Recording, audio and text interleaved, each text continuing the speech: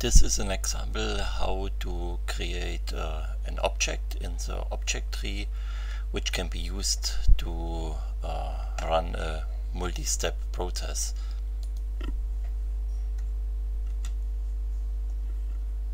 I have created two objects, multi-step workflow dialog 1 and dialog 2, and now I can take here some input, and if I press button C, the input is displayed here.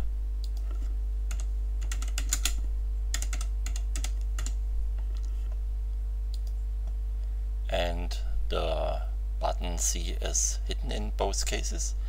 Next thing I can do, I can run a long time processing task. And with this button I can hide some buttons, and here I can display the button again, and the same works on this process.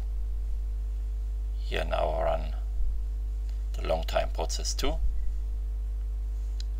Okay, then I can close the dialogues and I have the possibility to say what is